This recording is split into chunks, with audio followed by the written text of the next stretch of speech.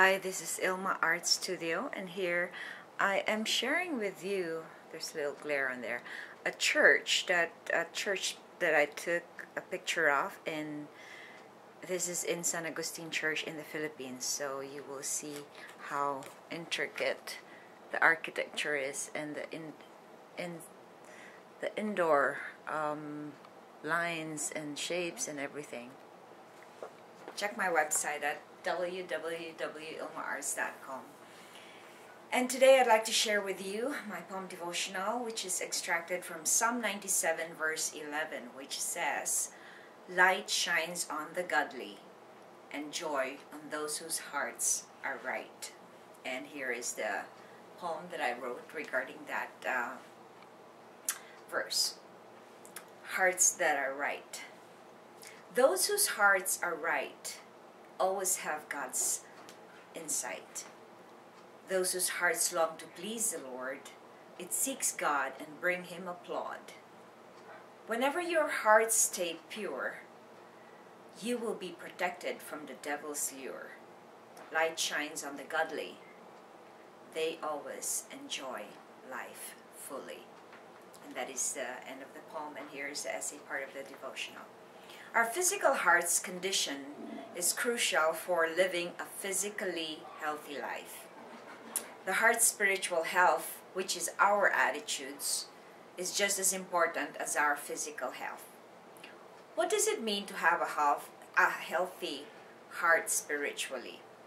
It means that our hearts seek and long for God's will and ensures that it is aligned to His. A heart that is right is free from corruption of the world's standards.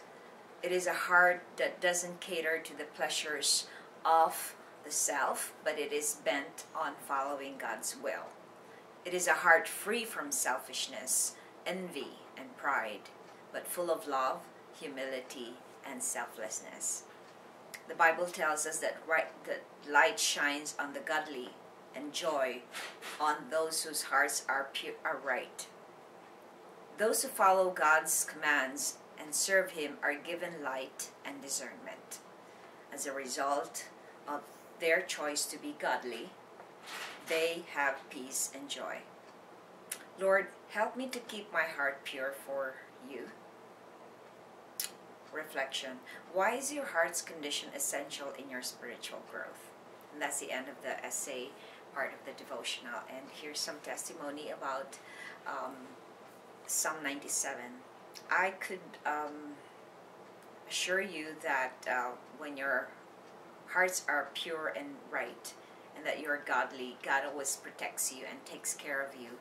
And He does. Like, it doesn't exempt us from having a good it doesn't exempt us from problems and troubles and trials and hardship, but it makes us do the right thing, because we're always given a choice to do wrong or evil.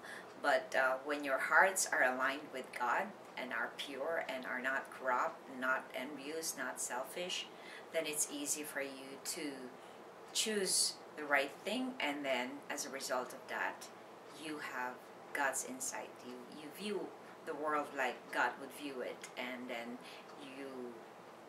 you're joyful, and no matter how much hardship you get in your life, or how much trials you undergo, there is always that joy inside you. It's not worldly joy, but it's joy that comes from the knowledge that you are following God. And with that, we end this poem devotional. Thanks for watching, and I hope that you will check my website at ilmaarts.com. That's ILMAARTS.com. Thanks for watching.